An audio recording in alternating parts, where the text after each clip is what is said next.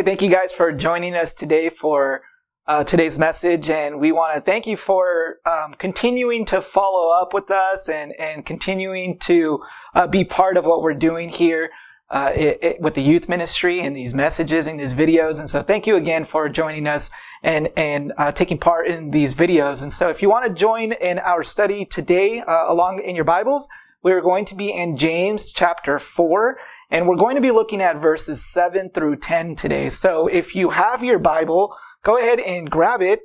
James chapter 4, we're going to be looking at verses 7 through 10.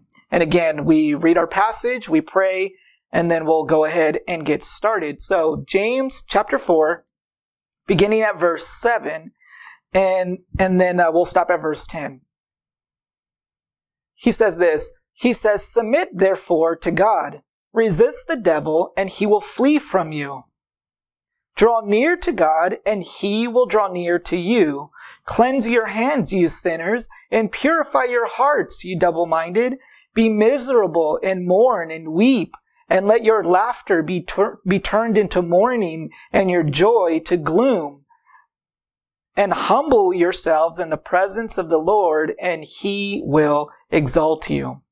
I'll read verse 10 again. It says this, "Humble yourselves in the presence of the Lord, and he will exalt you." So let's go ahead and pray. Father, we just want to thank you for giving us an opportunity to study your word today. We want to thank you for the power of your word. We know and recognize that it is only the word of God that brings true transformation to hearts. And so we thank you that you've allowed us the privilege to study it. We thank you for the honor of giving us the opportunity to even own Bibles and have Bibles in our home. And so we thank you for preserving your word all of these years and giving us a chance to study so that we can get to know you more fully, Lord. And so we pray that we would use this time to be blessed by you. We pray that you would speak to us, and that is our great desire, that we would hear from you, God. And so we thank you again for this day. We thank you for this time. We pray that we would give you our attention, our focus, and we pray that we would be willing and ready to submit to your word and always, Lord. And so we thank you again, and we pray these things in Jesus' name. Amen. So if you've been following along with us through the book of James, last week we began chapter 4, and we came to the 8th test of the book of James. If you remember, there's 13 tests that James presents to us through this book, and here we come to the 8th test. And we began that last week when we started chapter 4. And what James began to do was he began to confront worldliness in the church. And we pointed out that James was directly addressing those in the church who were either visiting or passing by or just kind of unsure about the church. But also he was addressing those who were making claims to be believers, but actually they were not true believers. They were false converts. They were making professions of faith, but they still had a love for the world, which, as James told us last week, made them enemies of God. So this meant that they were false Christians. They were not true regenerated Christians because they continued to have a love for the world. If you remember last week, back in verse 6, James said that whoever wishes to make himself, go back in verse 4 of the beginning of chapter 4. James says, whoever wishes to make himself a friend of the world has made himself an enemy of God. And then in verse 6, we ended last week with James exhorting those people in the church to give up their pride and to humbly come to God. And so he said in verse 6, God is opposed to the proud, but he gives grace to the humble. That's where we ended last week. As a matter of fact, James refers to it as a greater grace. He gives a greater grace to those who come to him in humility. Throw away your pride and come to God in humility. And so that's what we were looking at last week in verses 1 through 6. We were looking at James confronting the worldliness in the church. And so we pick it up here in verses 7 through 10. James is still speaking to unbelievers, and he says to them, submit to God, resist the devil, and draw near to God. And then he goes on with 7 more imperatives, letting the unbeliever know how they're supposed to respond to the call of God. And so we understand that God has called his people, and the Holy Spirit comes to us and it brings conviction to us, and this allows us to respond to God. And so we understand that the scripture says that salvation is of God. We know that. We read our Bibles. We understand that that's what the Bible says. Ephesians 1:4 says, he chose us in him before the foundation of the world, that we would be holy and blameless before him. He chose us in him before the foundation of the world. Salvation is of God. We know that. 2 Thessalonians 2:13 says, God has chosen you from the beginning to be saved by the sanctification of the Spirit and by faith in the truth. And then 2 Timothy 1:9 says, he has saved us and called us with a holy calling, not because of our own works, but by his own purpose and by the grace he granted us in Christ Jesus before time eternal. And so the Bible tells us that salvation is of God. God has chosen us. He's desired for his children to come out of the world and be his children. We know that. But we also know that God says after we hear his calling, after we've received the conviction of the Spirit, after the conviction of the Spirit has begun to take place in our heart and the Holy Spirit is ministering to us, then we have a responsibility to respond to God. And that's what it tells us in Acts 17:30. It says, God is now, this is Luke writing in Acts. He says, God is now declaring to men that all people everywhere should repent. This is the response. This is my response. This is your response. Our human response is to respond, to repent, to do something in response to the call of God.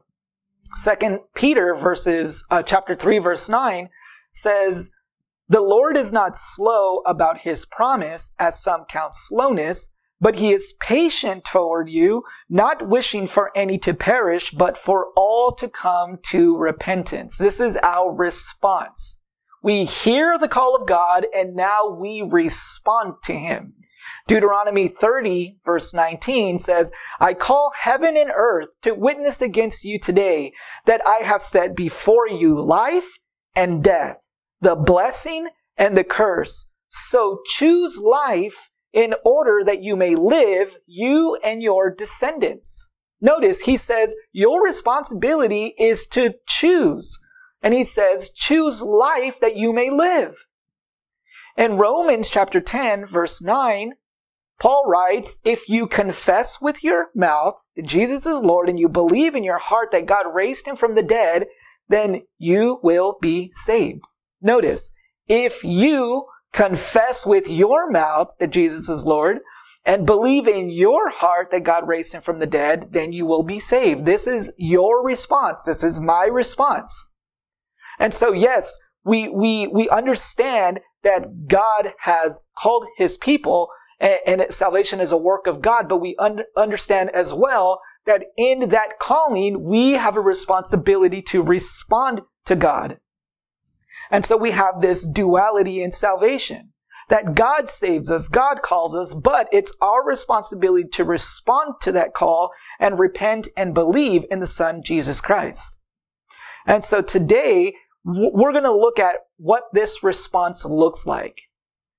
What is my job? What is your job? When we hear the call of God, when we feel the call of God in our heart, when the Holy Spirit has begun that work in our heart, what is my response? What is your response supposed to be?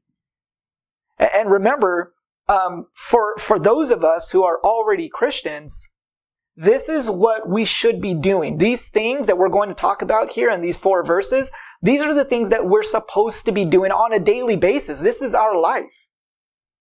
But in the passage specifically that we're looking at, remember in verses 1 through 6, James is talking to unbelievers in the church. And so here in verse 7 through 10, continuing on speaking to them, because he's still talking to them. This is the same day, this is the same message, this is the same instruction and exhortation. So James still speaking to unbelievers. What he's doing is he's calling on the unbeliever to get right with God. And this is what he's doing here in verses 7 through 10. Yes, for us Christians, we should be doing these things as well. But specifically in the context that we're looking at here, James is speaking to unbelievers and he's saying, come to God. Do these things. Respond to the call of God. And this is what we're looking at in our passage today. So the thought of our passage for today is this. When God calls us to himself, our responsibility is to respond. He then gives us the Spirit to live out the things that he's called us to do. Again, when God calls us to himself, our responsibility is to respond. He then gives us the Spirit to live out the things that he's called us to do. So God calls us, we respond to him, and when we respond to him in the way that we're supposed to, and we'll look at that, then he will give us his Holy Spirit, and when we receive the Spirit, we will have the power of God to live out the things that he has called us to do. Ephesians 2 verse 10 says that we were created to do good works. And so when we receive the Spirit of God, we will have the power to fulfill that work that God has created us to do. And so this can only happen if we respond to the calling of God. And so what we're going to look at here in these 4 verses, and again, don't get intimidated by this, but we're going to look at 10 ways that we respond to the calling of God, or 10 ways that we respond to God's call.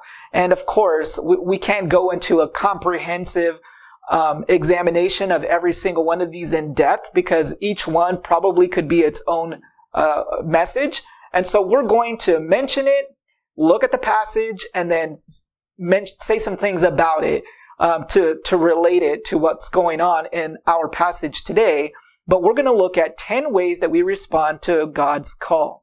And I'll mention them to you here, and then we'll go through them through the rest of our study. So 10 ways. Number 1, we submit to God. Number 2, we resist the devil. Number 3, we have fellowship with God. Number 4, we have to clean up our act. Number 5, purify your heart. Number 6, hate your sin. Number 7, mourn your actions. Number 8, shed tears when you sin. Number 9, change your attitude. And number 10, be humble.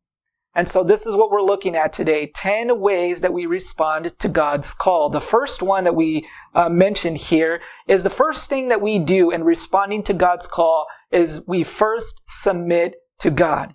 Notice here in verse 7, James says, submit therefore to God. This word submit is the Greek word hupotasso, which is a military term meaning to come under rank.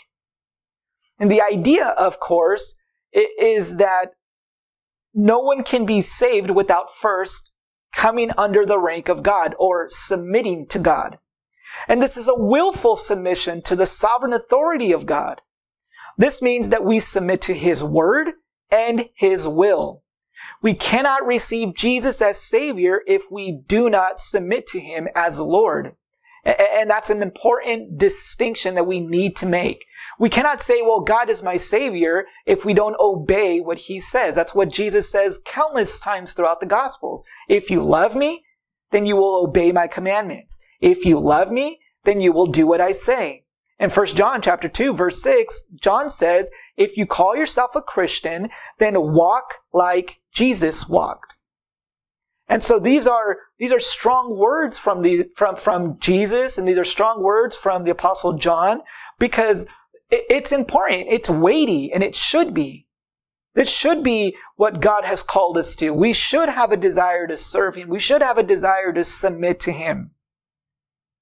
And so if all we're trying to do is get a get to heaven free pass, then that's not making Jesus Lord. That's not making God Lord. What we're actually doing is making an idol of heaven and saying, I want heaven more than I want God. And obviously you can understand that that is wrong. You have to want God more than you want anything else.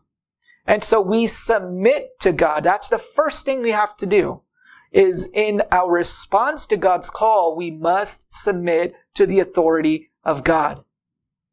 He has to be your everything, or you have revealed him to be your nothing.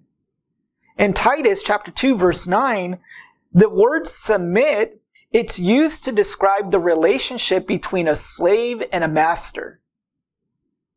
And it is in this sense that we submit to God.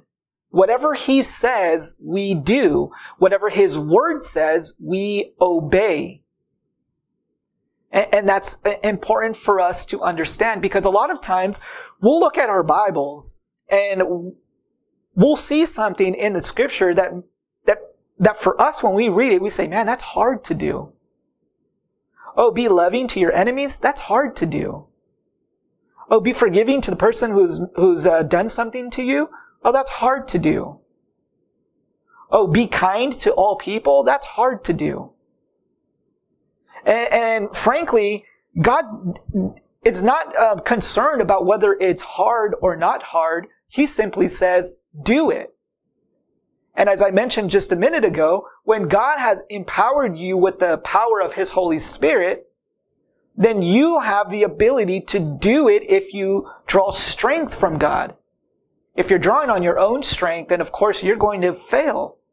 But when we draw strength from God, then we have the power of God, the power of the Spirit, to do the things that He's told us to do. And so the things that are difficult, yes, they're difficult, but God has strengthened us to do what He has commanded us to do.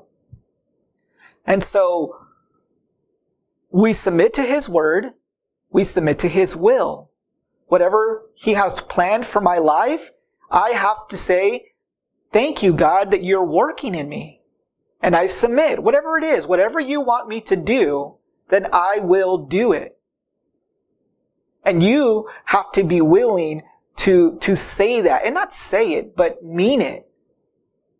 And so God says, before you can do anything else, you first have to submit to God. You have to submit. And again, I make mention, the submission relationship is slave to master, master to slave. We are slaves to Christ.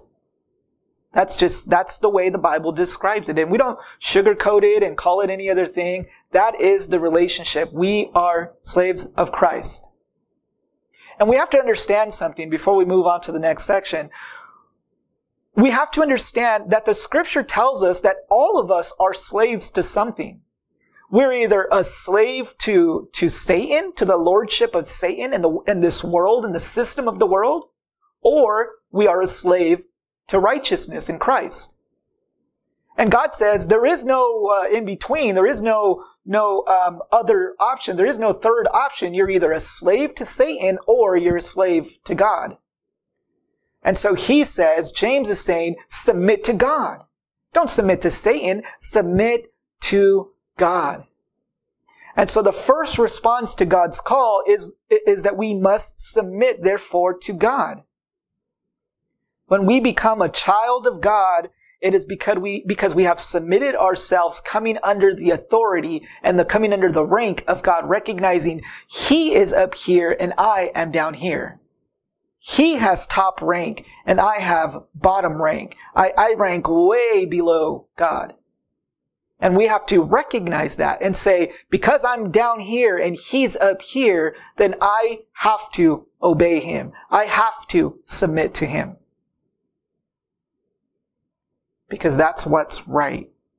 And that is the first response to the call of God, is we submit to God. Secondly, here in verse 7, He says, submit therefore to God. And then He says, resist the devil and he will flee from you. So number 2, the second thing we must do is resist the devil.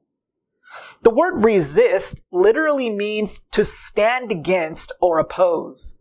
This is the idea being that there is no middle ground or no neutral stance. We must resist the devil. We must oppose the devil and his worldly system. And James has already alluded to this in our study of last week. Remember in verse 4, he said that if you wish to make yourself a friend of the world, then you make yourself an enemy of God. If you wish to make yourself a friend of the world, then you make yourself an enemy of God. So we cannot have a neutral stance against evil. We must stand against evil. And not only stand against it, but we must strongly oppose it. And there should be no question in anyone's mind that a Christian opposes evil. And so I recognize that in our day and age, things are so confusing to the worldly person, because the Bible tells us that as we get closer to the return of Christ, that people are going to call evil good and good evil. And that's exactly what's happening right now. So we will say, I want to go to church. I think that's good. I think that's right. But the worldly person will say, you wanting to go to church is evil.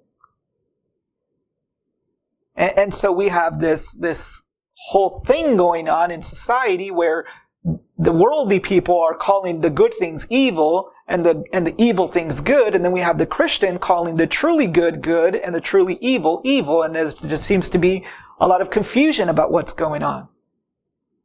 And so for the Christian, there should be no doubt that we oppose evil. We stand against evil. We must strongly oppose it. And so he says, resist the devil, and he will flee from you. The devil is the Greek word diabolos, which means slanderer or accuser. And according to Scripture, the devil, he's the father of so many in this world. In John 8:44, Jesus says this, anyone who does not belong to Christ is a child of the devil. Now understand that. If you are not a child of God, Jesus said to the religious leaders, you are of your father, the devil. And a lot of people, they would not want to accept that title for themselves. Some of you might be thinking about these different celebrities, right? We have musicians, we have actors and actresses and athletes that are so worldly, extremely worldly. During this whole thing that's been going on the last week or so, or 2 weeks, we have celebrities that are giving their own money to bring people out of jail who were committing crimes against other people. That's wrong. That's evil. And what the Bible says is that the devil is their father, because they're not of God. And if you are not of God, then you are of the devil. He is your father.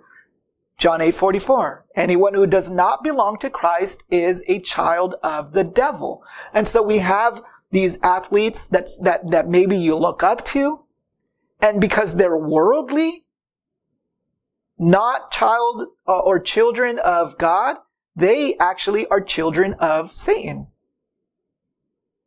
And we wouldn't want to say that out loud. We wouldn't want to say that to their face, but the reality is that the Scriptures say that that's what they are. Satan, or the devil, is the ruler of this world. To some, he is the master. To the believer, he is a former master. And when we submit to God, the devil is no longer in control. And notice what he says here, what James says. He says that just as the devil left Jesus after the temptations in the wilderness, it says that he will flee from those who resist him. And so this is a promise from God that we don't have to be ruled by temptations, that we don't have to be ruled by the devil. And this is why it's important to put on the armor of God that Paul mentions in Ephesians 6. We resist the devil with our sword of the Spirit, and we watch him flee from us, because the Spirit of God is way more powerful than any weak little power that Satan might have. And it's weak in comparison to God. We don't test Satan. Satan is more powerful than us. But he is nothing compared to God. In comparison to God, he is weak. Very weak. And so when we yield the sword of the Spirit, and the Spirit of God is being used against the devil, then we have victory. And so we must remember to wear the armor of God.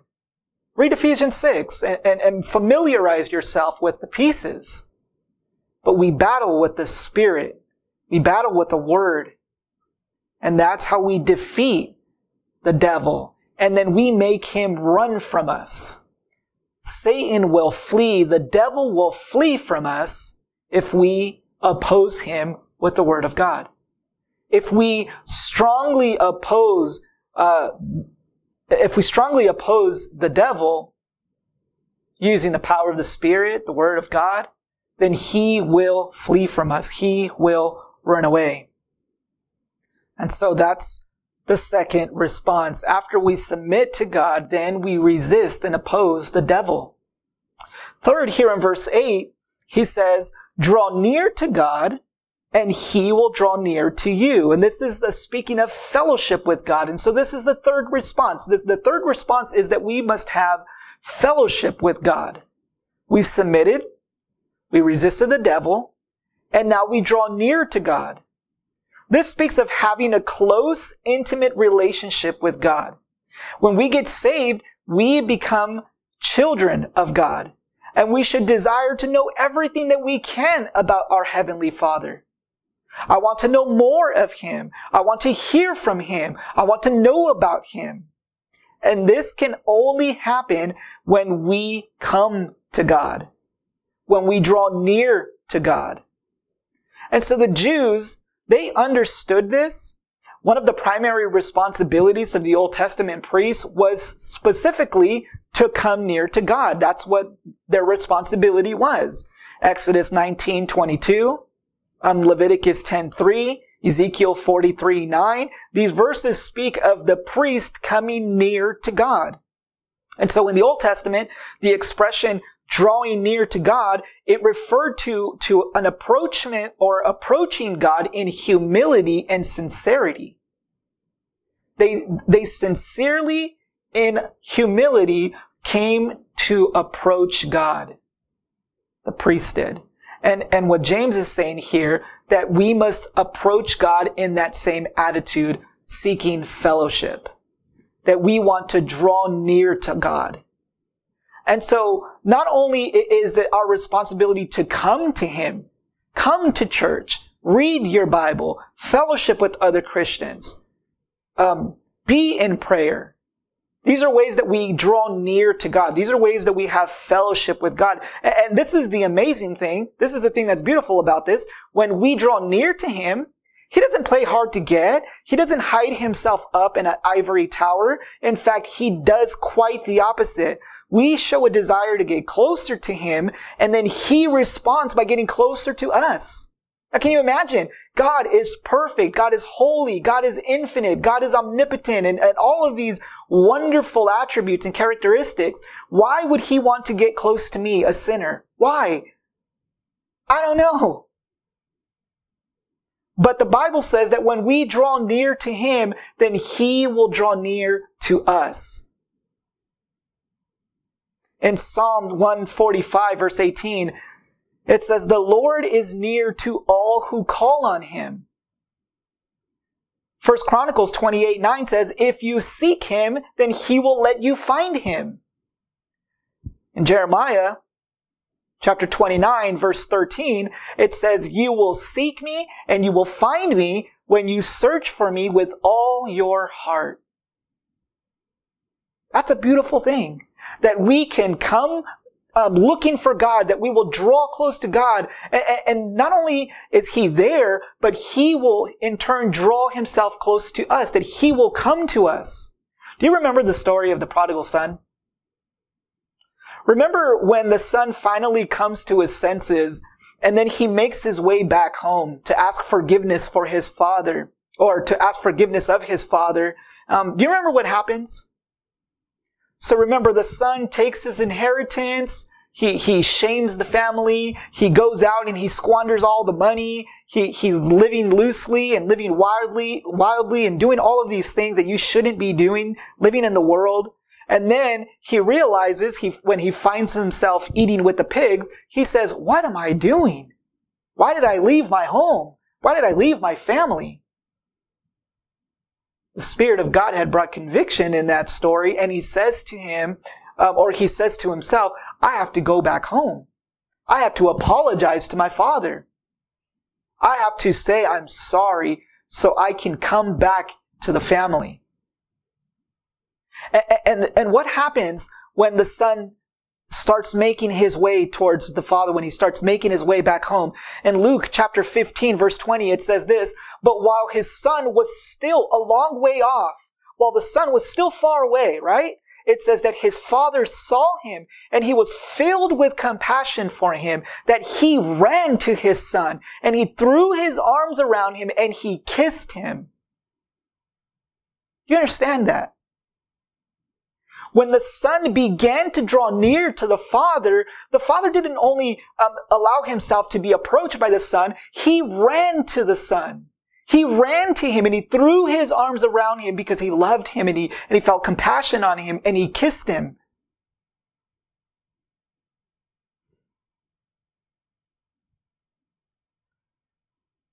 God desires fellowship with his children. He doesn't withhold himself from us. He's not hiding from us. He wants us to come to him so that he can come closer to us. If we seek God, then he will make himself known. Draw near to him and he will draw near to you. This brings up a quick point before we move on. If you're not growing in your relationship with the Lord, if you're not falling deeper in love with God and his word and his ways and his people, it's not because of God. It's because of us. Because he makes this promise that if we draw near to him, then he will draw near to us. And so if he's not drawing near to us, guess what that means? That means that we're not drawing near to him. We're not doing our part in getting to know him.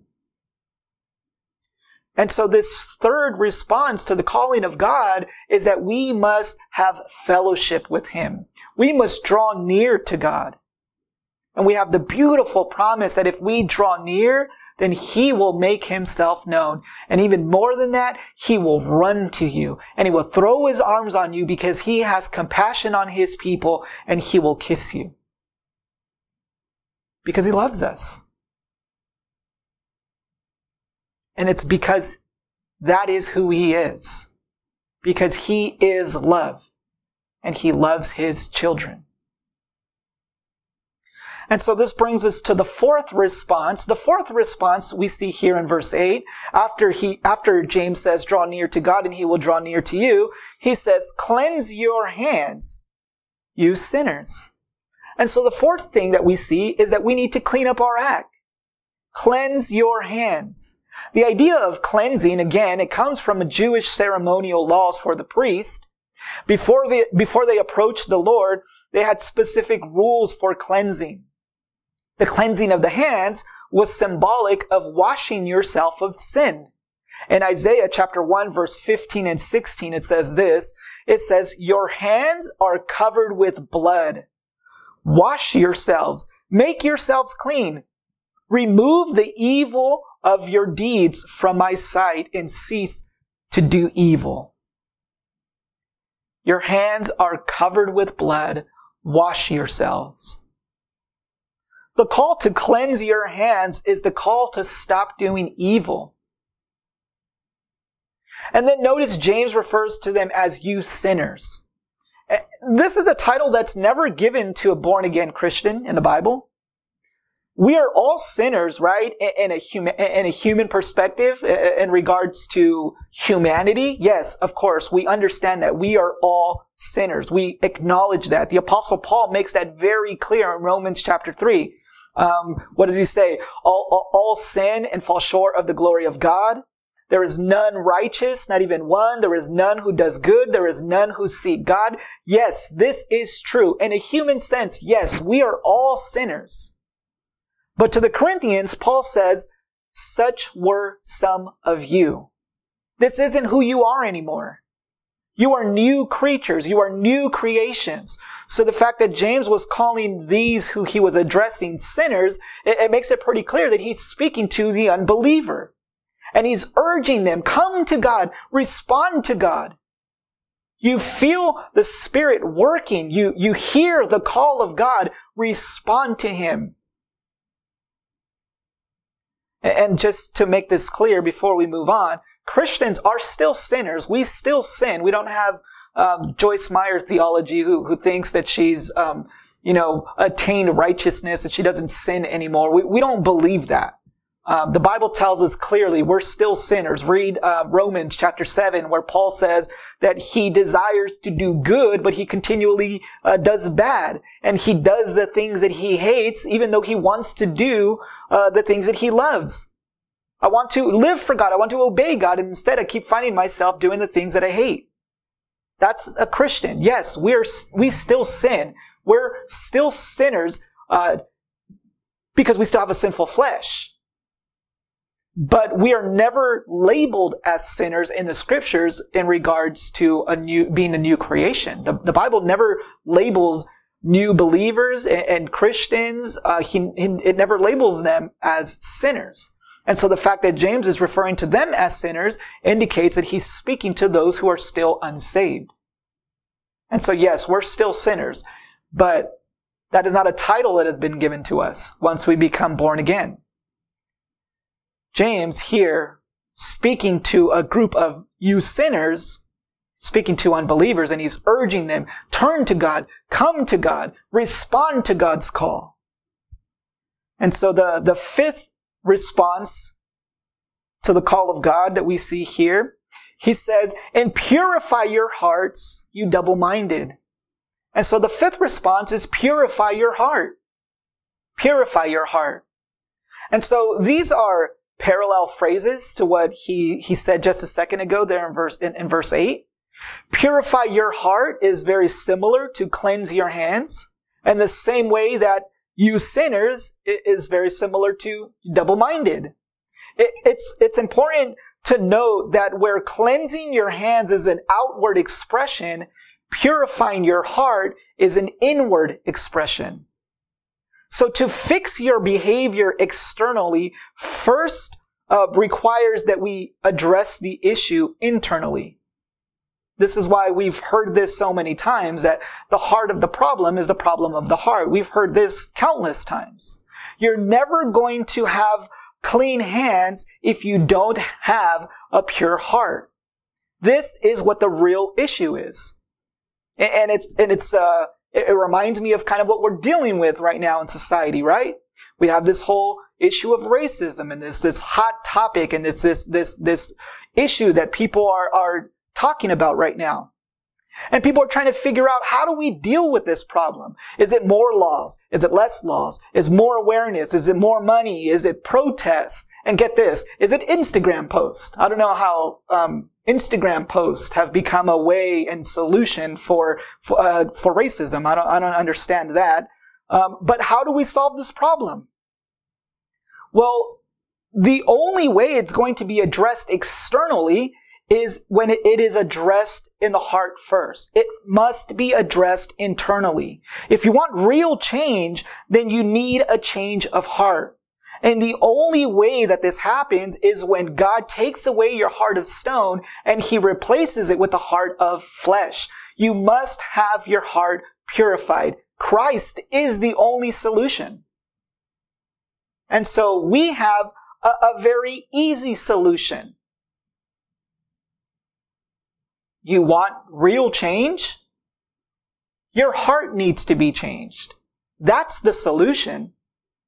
And obviously, a lot easier said than done, right? It's a lot harder to accomplish than just saying it. But we know the solution. Hearts need to be changed. How do we fix the society? How do we fix the country? How do we fix all of these issues? Well, one, we're never going to fix it. It's only God who can. And two, it has to be addressed in the heart. It cannot be addressed by legislation. It cannot be addressed with money. It cannot be addressed with protest. It cannot be addressed in any external form. The only way you bring real change is through the heart. Purify your heart. And again, indicating that he's speaking to unbelievers, James refers to them as double-minded. Back in chapter 1, verse 8, James refers to the double-minded as being unstable in all their ways. The phrase double-minded, it literally means double-souled. This is the person who says one thing, but they live out another. In Matthew chapter 6, verse 24, Jesus says, "No one can serve two masters, for either he will hate the one and love the other, or he will be devoted to one and despise the other. You cannot serve God and wealth." You cannot have two masters. You cannot serve two different people or two different systems. And so the fifth response to God's call is to stop being double-minded. Commit yourself to God that your heart may be purified. Our hearts need to be changed. The world's hearts needs to be changed. If we want any type of external change, if we want better behavior, if we want better rules, better laws, better this, better that, anything externally, it first has to be addressed in the heart. And we know that it can only happen through the power of Jesus Christ. That's it. That's the solution. And so what is the sixth response to the call of God? Well, the sixth response here is in verse 9. And for the next couple of sections, we're going to look at just one word responses. And this is what he says here in verse 9. Be miserable. And so the sixth response is this: hate your sin. When we come to God, when we respond to the call of God, we must hate our sin. The Greek word translated miserable, it carries the idea of being broken because of your circumstances. And in this case, it's being sinful, lost, and separated from God. When we have our eyes open to the reality of our own sin, it should make us feel miserable, knowing that that's who we are. We're bad, we're wretched, we're sinners, and we are depraved. In Jeremiah chapter 17, it tells us that our hearts are desperately wicked. Desperately wicked. Think about that. Our hearts are desperately wicked. We are sinful. And when we realize how sinful we are, it should crush us. It should make us crumble. It should make us hate our sin. And this is what James is saying. This is why it's so important when you're evangelizing that you paint a clear picture of who God is and who we are. Listen, God is perfect. There is no blemish in Him, no spot. He's perfectly holy. And here we are dirty, unholy, unrighteous. And when we understand that sin is the reason that Jesus went to the cross, and look, it's not sin in some idea, abstract way. I'm talking about my sin. I'm talking about your sin. It's our real sin that put Jesus on the cross. It was because of me that He had nails driven in His hands and feet. It was because of you that He had a crown of thorns put on His head. It was because of our sin that Christ was nailed to the cross. And when we see that, when we recognize that and realize that, we should be crushed. It should make us feel terrible. Isaiah chapter 53 tells us that it was our sorrows that Jesus carried. It said that our grief He bore. Listen, He was pierced because of our transgressions, and He was crushed because of our iniquities. When we understand the weight of our sin, it should make us feel miserable. When we see the result of that as we look on the blood-stained cross. My boys, you guys know my boys, Ezekiel, Adam. When Ezekiel gets in trouble, Kimmy will spank him. And he'll cry, obviously, because that's what kids do when you spank them. And when Ezekiel's not listening, which he doesn't a lot because this boy likes spankings, when he's getting a spanking, sometimes Adam will cry. And Adam cries because he sees the pain that his brother is having to go through. When we see the pain that Jesus had to endure because of us, it should make us hate our sin because it was our sin that put Him on the cross. This is true in my own conversion. As I sat on the floor that evening in tears, realizing that it was my sin that caused so much pain to the people that I love. And not only to the people, but also to God. And I couldn't do anything else but ask God to rid me of that guilt. I had been crushed by the weight of my own sin. When I said, I never thought that I could do this. I never thought that this would be me. The weight of sin just crushed me. And I said, God, help me. God, change me. And it was in that moment that I began to hate my sin. And because God had opened my eyes to the destruction of sin, now I said, I don't want to have any part to do with sin. And then we go about our lives fighting the lust of the flesh, the pride of life, and the Spirit of God enables us to have victories over those things. And in those moments where we still commit sin, because we're human, we should hate it. We should say, I hate that I committed this sin. And so James says, be miserable about your sin.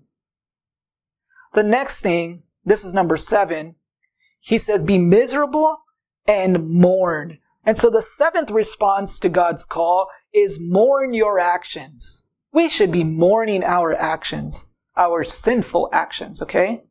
When we respond to the call of God, we should be mourning our sinful deeds. The word mourn, it speaks of deep grief and remorse, deep despair. This is talking about the attitude the repentant sinner has towards their sinful actions. We should be in deep grief about our sin. But notice something here in Matthew chapter 5, verse 4. Jesus says, blessed are those who mourn, for they shall be comforted. When we come to the Lord in despair regarding our sin, then He will comfort us with promises. We come to God and we say, God, I feel terrible that I committed this sin. I feel terrible that I said this lie. I feel terrible that I did such a thing. And God says, don't forget about my promises. Don't forget about my word. He is here to comfort His children. When we mourn our sin, when we are in deep grief about the things that we've done against God, our offenses against Him, then He is there to comfort us with His promises. The promise of eternal life in heaven with Him. The promise of the power of the Holy Spirit. He promises close fellowship with Himself. He promises peace and joy and power. Our sin causes grief, but God provides comfort. And I would suggest to you that this is as important as it is in conversion, that we should continue to do this daily as seasoned Christians. We should never be okay with sin. We should never say, well, it was just one sin. It was just a small thing that we did. We should be crushed always with any sin that we commit, recognizing that it only took one sin to put Jesus on that cross, because it is only one sin that separates the person from God for all eternity. It's not one little sin. It was sin that put Christ on the cross. Recognize that. Understand that.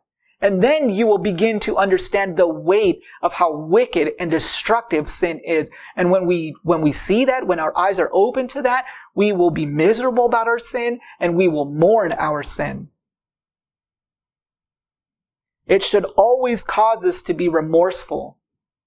It's been said that Christians never sin successfully. And that doesn't mean that Christians are always getting caught with everything that they do. They might not get caught in a physical sense, but God knows.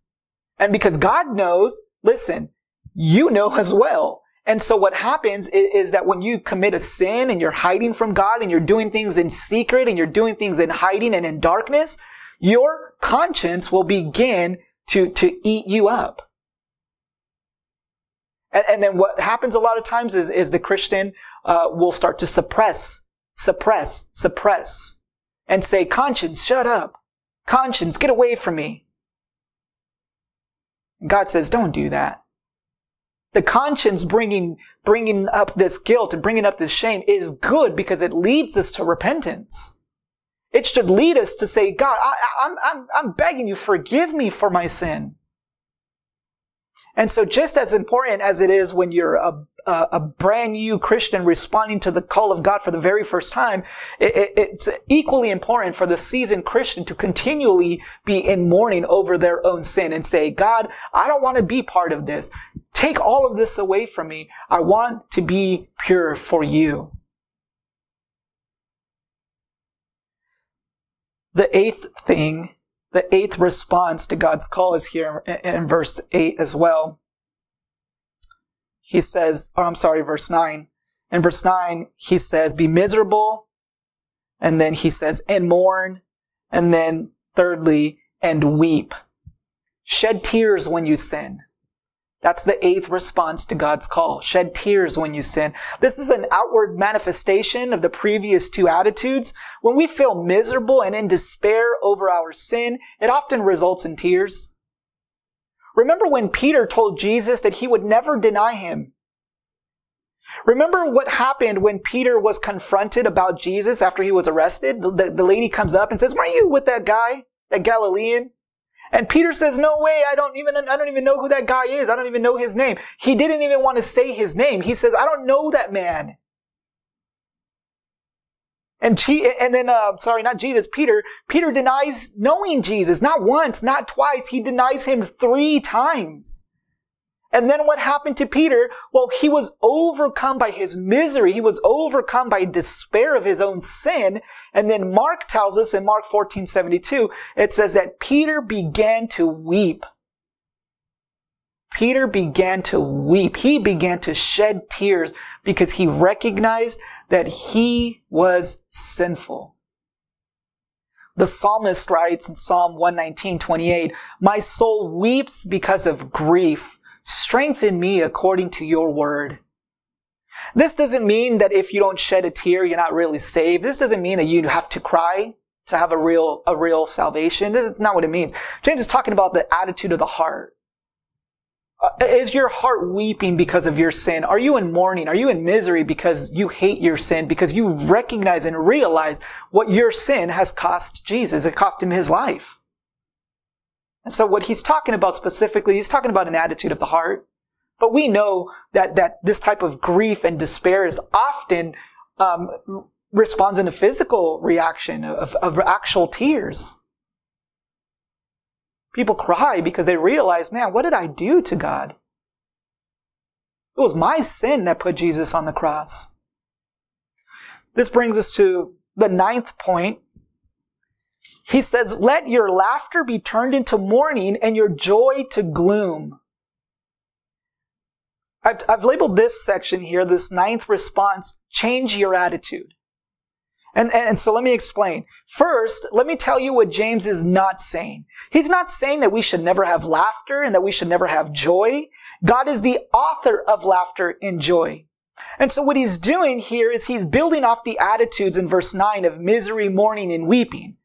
And the laughter and joy that he's speaking about here is referring to worldly, self-centered happiness about sin. Now, before you became a Christian, you remember how much fun you thought you were having when you were committing sin with all of your friends?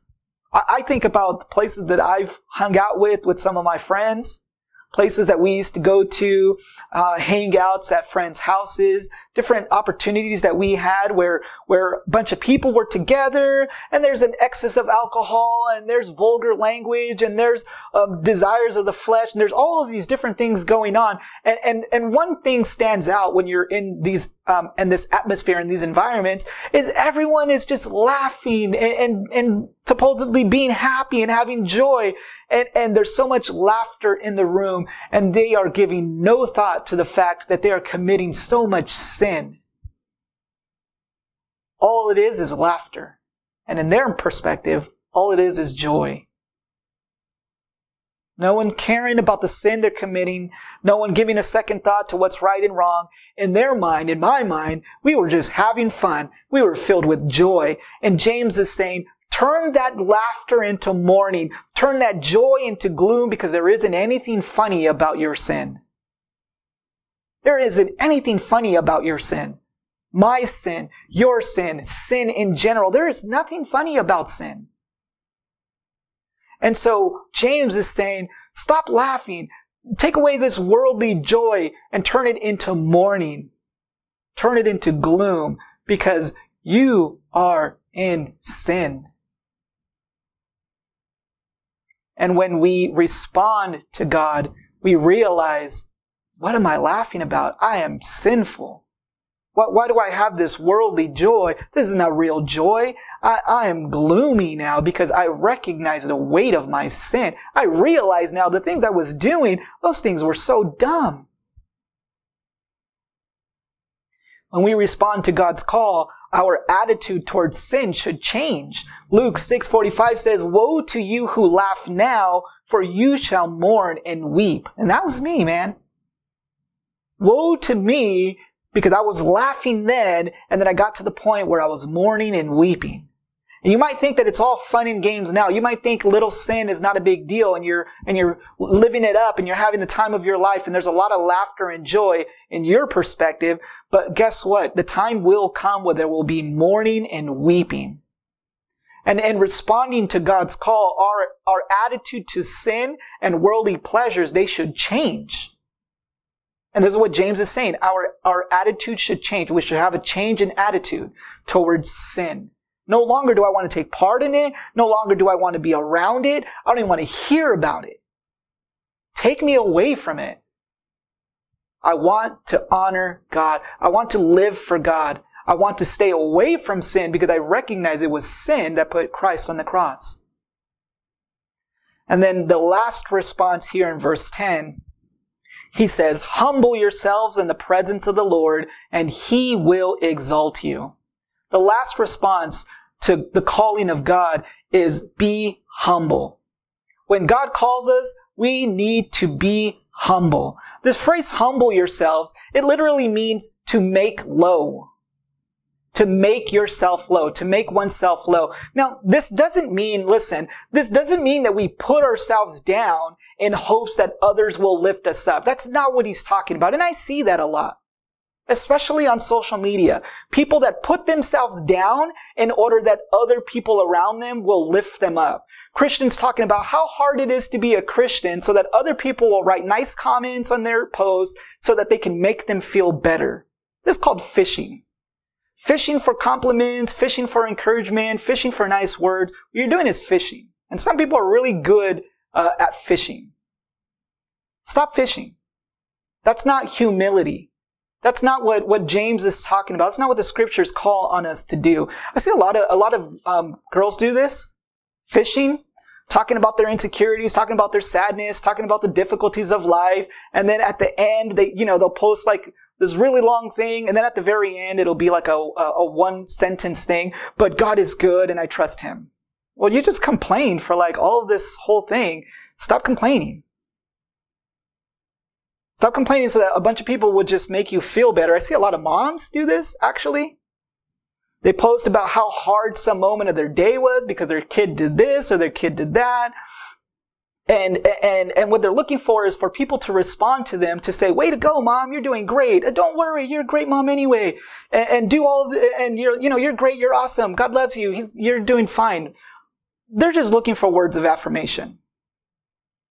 They're just looking for positive words. And look, there's nothing wrong with receiving encouragement. There's nothing wrong with receiving positive affirmation. There's nothing wrong with people around you being positive, but there is something wrong when you're going out looking for it.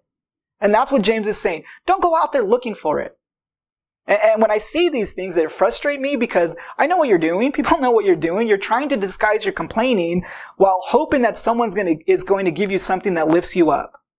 And that's not true humility. Humbling yourself in the presence of the Lord is coming to God realizing that you are completely unworthy of being in His presence because of the magnitude of your sin. That's true humility. This is Isaiah in Isaiah chapter 6 when he says, "Woe is me, for I am ruined. I am a man of unclean lips, and I live among a people of unclean lips, for my eyes have seen the King, the Lord of hosts. True humility is Peter in Luke chapter 5 verse 8 when Peter says, "Go away from me, my Lord, for I am a sinful man." He wasn't looking for Jesus to say anything in return. He wasn't looking for a pat on the back. He wasn't looking for a nice comment. He was simply saying, "God, I'm unworthy." And that's the attitude that we need to approach God with. "God, I'm unworthy. Thank you. Thank you for saving me. Thank you for using me. Thank you for allowing me to be part of your family." And James says that when we humble ourselves, then God will exalt us. Ephesians 2:6, God raised us up with Christ and seated us with him in the heavenly realms in Christ Jesus. Ephesians 1:7 and 8 says, "In him we have redemption through his blood, the forgiveness of sins in accordance with the riches of God's grace that he lavished on us." Rest assured that when we approach God in lowliness, then he will lift us up. Come to God in lowliness and know that he will raise you up. Don't do it on yourself. Don't seek it out. Have a true heart of humility and you will see God exalt you. And so James presents these 10 responses to God's call as a means to evangelize the unbeliever in the church. And today I present them to you for the same reason, to urge you to respond to God's call. The Bible says, today is the day for salvation. Joshua told the people, "Choose today whom you will serve." And James said, if you love the world, you make yourself an enemy of God. And today, if you are not submitting to Christ as Lord, then the judgment of God is upon you. That's what the Bible tells us. If you have refused and rejected God, then the judgment of God is on you. The Bible tells us that there will come a day when God will judge all of us for our sin. And we are all sinners and we are all guilty and we all need to pay. But God says blood needs to be shed. That payment for sin is blood. It has to be bloodshed. So what does God do? He says, "I will shed the blood of my own son." He will offer himself in your place. And if you believe in him, then your debt will be forgiven. And when I look at you, no longer am I going to see a sinful, dirty, wicked person, but I will see the righteousness of my own son. We can be made right in the eyes of God when we repent and believe in Jesus Christ. And so I call on you today, submit to the Lord, flee from the devil, and draw near to God and watch as he runs towards you. That's his promise. Leave the world, leave the lust, leave the desires, submit to the Lord, and he will run to you. Let's pray. Father, we want to thank you for the opportunity to study. We want to thank you for the power of your word. We want to thank you for changing lives. Thank you for changing my life. And so I thank you for your goodness. Thank you for your patience, that you had the patience to save me, that you didn't return or take me out of this earth before I gave my life to you. So I pray that we would be pleasing to you, that you would strengthen us by the power of your Spirit to live a life that brings you honor. And so we thank you for your mercy. We thank you for your love. And we pray that we would bring glory to the name of Jesus Christ. And so we pray all these things in the powerful name of Jesus. Amen.